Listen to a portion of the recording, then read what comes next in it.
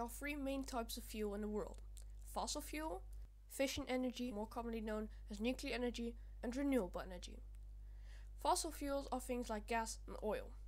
Nuclear energy is, well, nuclear.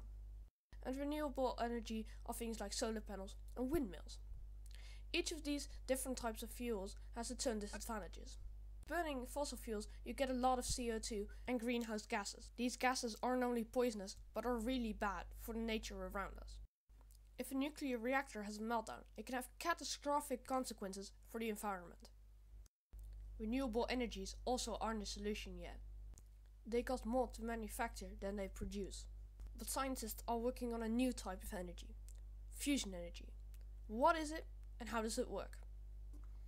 To answer that question, we have to look at the biggest source of energy in our solar system: the sun. Inside the core of the sun, there's a lot of pressure and it's very warm.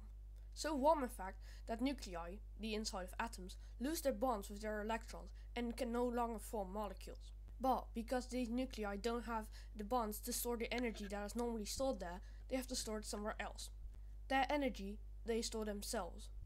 This makes them go into a very unstable state, and they want to go to a more stable state.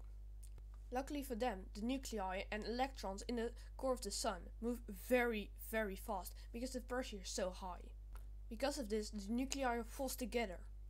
With every collision, they lose a little bit of energy, and the lighter elements, such as helium, can form heavier and more stable elements, and the process starts again.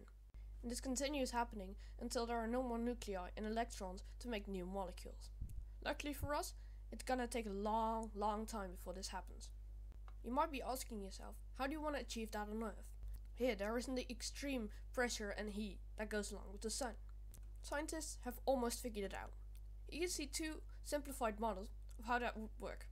The first one uses magnetism.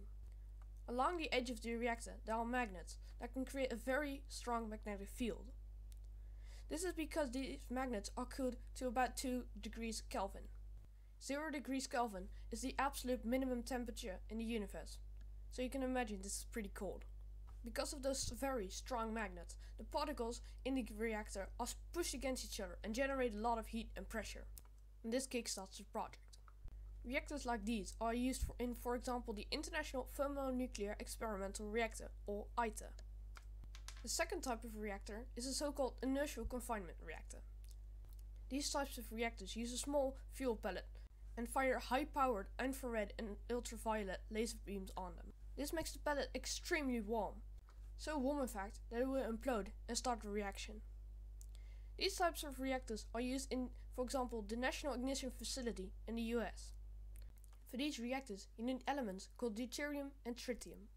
Deuterium is really common in normal seawater. Tritium on the other hand is a lot harder to come by. But there might be a solution: helium-3. This is because tritium is a very rare element on Earth. It's very radioactive and there's only about 20 kilograms of it on the entire planet, which mostly sits in nuclear warheads. Helium-3 on the other hand is not radioactive and thus less dangerous. And it can create the same reaction as tritium. The Earth has a strong magnetic field that blocks the radiation that is needed to make helium-3. The Moon doesn't have a magnetic field, and over millions of years it might have built up a lifelong supply of helium-3. If we can get this, there's a big chance our energy problems will be solved. Another reason to build a moon base if it wasn't good enough already. So you might be asking yourself, isn't it dangerous? Luckily, it isn't.